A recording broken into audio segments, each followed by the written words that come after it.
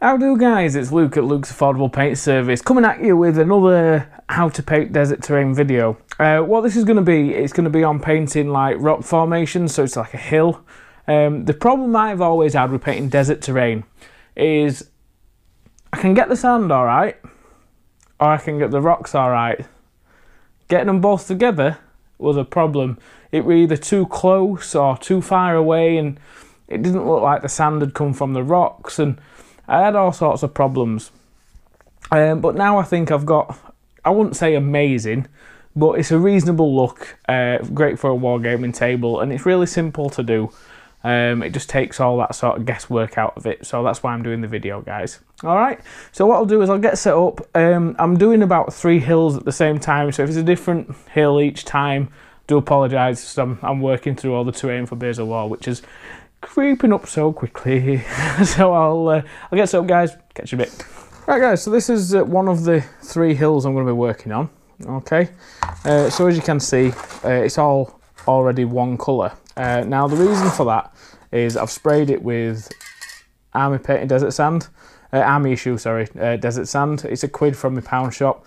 It's very close to the colour that I base coat with anyway. I just bought it just to speed the process up rather than airbrushing everything. So I've got 2 cans of that and it's done everything, and there's loads left. So that's what I've done. So if you haven't got a spray can of that, just base coat it in the base sand colour, which I use in the obstacles video. Okay. If you want to know how to make cork bark hills, I've got a video on going the extra mile, I think I've called them. But if you have a look through, you'll see like a hill made out of cork, and just click on that one, guys. Okay. Also, there's other people like Mel the Terrain Shooter and stuff that's done them as well. It's so easy to do. Just cut it and stick it down, and then put some foam in. It's easy though. Right. So what I'm going to do next, guys, is I'm going to paint this rock face. Okay. Now I'm going to paint it like a browny colour. All right. So what I'll do is I'll get the brown paint out, and then I'll base coat it over. So I'll catch you in a sec. Right, guys. The colour that I'm using, it's called Nutmeg Spice from Wilkinson's. Okay, it's like a, I don't know, a chocolate brown, I'd say. But what I'm going to do is I'm just going to paint this all over the rock face. Okay, just make sure I get it everywhere. What I'll do, guys, is I'll just paint this all over, and then I'll show you what it looks like afterwards. As well, all the stones and everything on top, I'll dry brush with this as well. So I'll show you what it looks like when it's done. Catch you in a sec. Right, now, when you've got that all over, don't worry about it being a little bit patchy in areas. If you've not got a solid base coat, it doesn't matter. It all adds to a natural look of a rock anyway. Because what we're going to do next is we're now going to put a wash over the whole model. Now, I wouldn't advise using Agrax Shade or actual model shop washers for this. I'd make your own. All this is Pledge floor wax, some brown and black paint, and a drop of, well, ink, sorry, and then a bit of black paint. Just to darken it up. Okay, now all you've got to do with this is just paint this all over the model. Okay, guys, and this will really deepen and, you know, add all the shadows and everything to the rocks and help get bits of different colours and shades in there. So what I'll do, guys, is I'll get all this done. And I mean, when I say do this all over, I mean all over the sand everywhere, okay? I did literally get it all over the entire model, okay?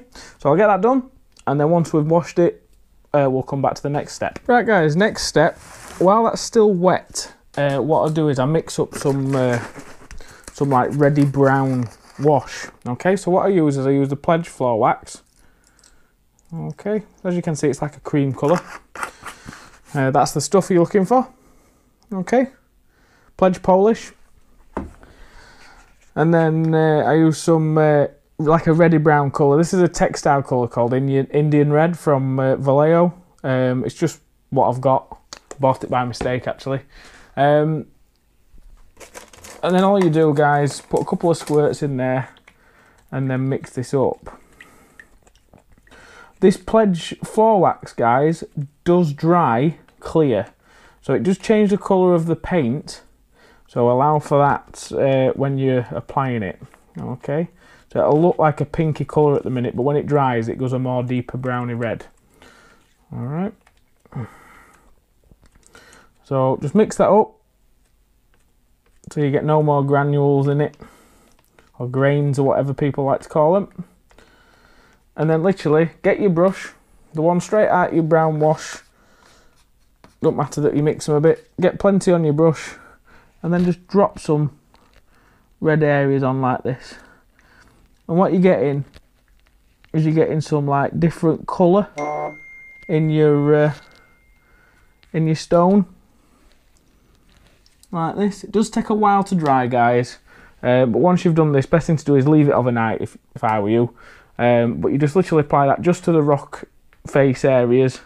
You don't have to do this step, I just like it because it adds a bit of colour and just some difference to the actual model itself. Alright, so when that's dry, we'll come back to doing like the final dry brushes and I'll catch you in a sec.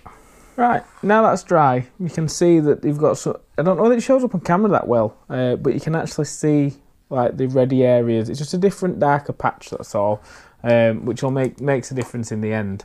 But what you need to do now is you need to get the base colour again. And what we're going to do is we're going to give this like a light dry brush, only a light one of the base colour, which will do like a mid-light. Okay, so get it off. And then literally we're just going to dry brush all over the model. You might not even be able to see much on camera with this one because it is such a subtle difference. Okay, so I'll get this done. Now the next one I use is like a really light cream. This one's called Coastline from Wilkinson's. What I'll do is I'll mix that in with the brown. I haven't cleaned my brush or anything else, but this is going to be a very fine highlight, alright? And then literally just start just dry brushing this all over it. Like that. Okay. And once I've done that, I'll come back and show you the effect. So I'll catch you in a second. Right guys, so as you can see, we've got like a really nice like dark brown stone, but with like a really nice sandy highlight. Now this stuff is almost the same colour as as that colour. It's almost the same. So what I'm going to do is I'm going to do this colour all over the sand area now, which don't be scared because like I know that is the same. The highlight of this is going to be the same as this, but this is only the base colour for the sand. We're going to go right up to a very, very pale cream. So that's the separation, you see. So we'll dry brush this all over the sand, okay? I'll just show you me doing that so you can see what it starts to look like. Literally guys, be generous with this dry brush. As in literally a couple of coats really if you need to with the dry brushing. Right, so the next colour I use it's like an ivory colour from the Works, okay? It's not white, but it's off-white, it's ivory, okay? I'm still using the brush that we're using before, so I haven't cleaned it yet, so that colour that's on the brush and everything really helps. Now this is a light dry brush, so I don't think you'll have to really put your brush in some more paint again on a model this size. We're just catching most of the rest of the highlights really, okay? So I'll do this one all over. I don't think this will show much up on camera.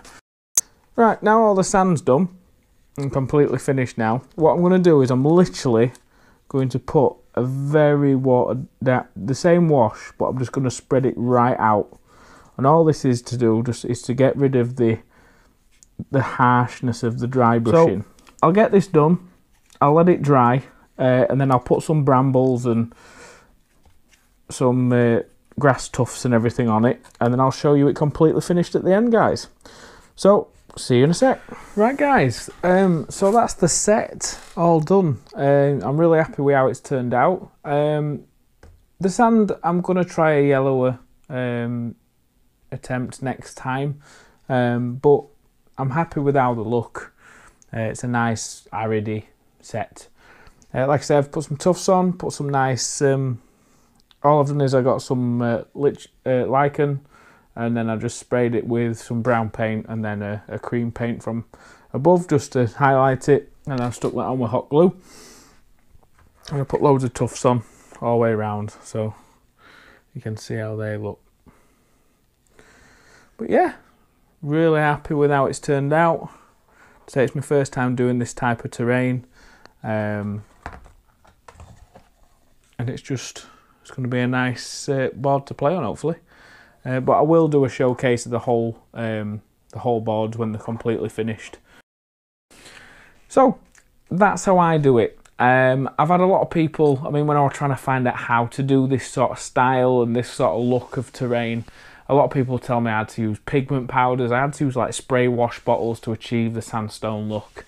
And yeah, maybe I would if I wanted a realistic finish, but what I want is easy and simple, so I don't have to think about what I'm doing, and I think I've found a nice medium. And a piece like that on your table, you're not going to be upset with that, are you? It's better than an upturned polystyrene dish with a bit of green flock on in it. So that's what I'm about, guys, as in finding an easier way, and I think that's the easiest way of doing it. If you want to know how to build the cork hills using the bark and the foam, I have got videos, so just go through my videos and you'll be able to find that one.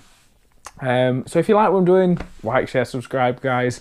If there's anything you want to know or chat to me personally, I've got Luke's APS Hangouts and Discussions on Facebook, and there's not just me, there's a plethora of people now just coming together and sharing ideas, and there's some bloody good terrain people on there, better than me. So if you're going to learn anything, that's where you're going to learn it. So guys, thanks for tuning in. If you like what I'm doing with these series of videos, let me know in the comments below. Catch you in a bit.